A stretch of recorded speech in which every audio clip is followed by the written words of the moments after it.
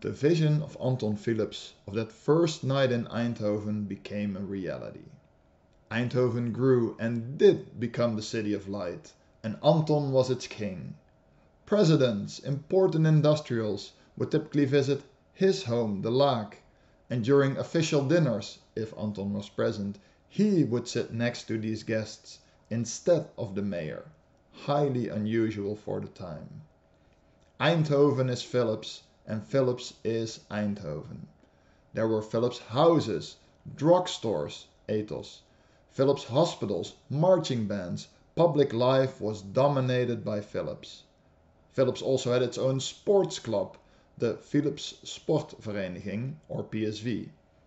When PSV won its first national championship in 1929, Anton demonstrated his power. The championship celebration was scheduled to take place at City Hall, where the team would be honored by the mayor of Eindhoven, as is tradition, even to this day. However, Anton would have none of that. The full team is expected to report in front of his villa, the Laak, before they are allowed to go to the City Hall. Sports stands are erected for fans and huge celebrations take place at his front lawn, right here in front of his villa. The Philips marching band is present and the celebration at City Hall is cancelled. Eindhoven is Philips and Philips is Anton.